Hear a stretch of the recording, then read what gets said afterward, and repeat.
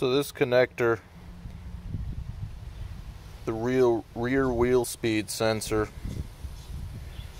on my VW 2016 Passat, has been causing all kinds of BS trouble on my instrument cluster. I have ABS lights going off, stability control, cruise control disabled. It appears that it's this part. I pulled it from right out of the back of the brake assembly here. It was impossible to get this connector out. Luckily, I removed that little screw. It was a inverted hex screw, and once I got this out, the whole assembly popped out, and I was able to release this damn connector. Literally impossible to get out. I had to like plug a flathead screwdriver in that hole to release it. So I'm about to clean this up. Actually, I already did clean it up with a brush, and I'm about to put it back in, reset the codes, and see if that fixes all my problems or not.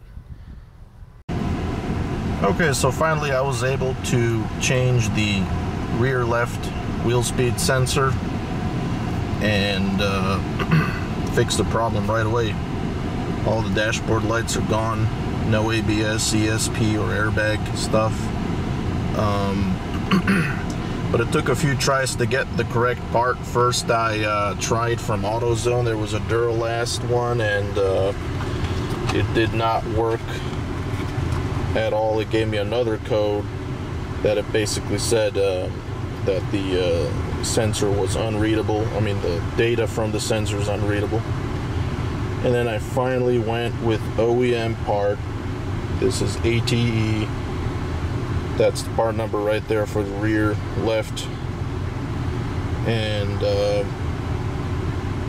guys, make sure you go with OEM parts, because sometimes with the aftermarket parts you'll be wasting time, money, and it's just going to be aggravating. Get the OEM.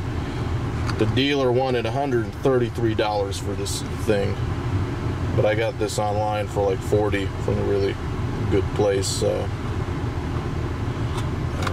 in the Google search, shopping search, I mean. To demonstrate the sensor works, I have my Ansel VD700 device scanner here, and we can go into the brake section.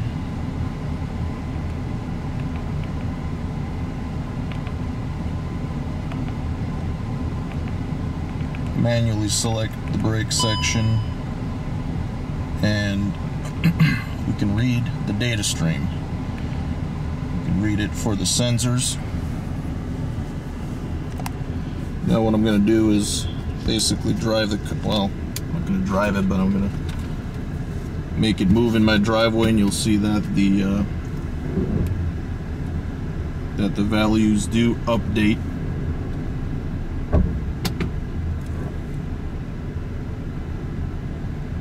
Indicating that the sensor is finally fixed. Thank you and good luck.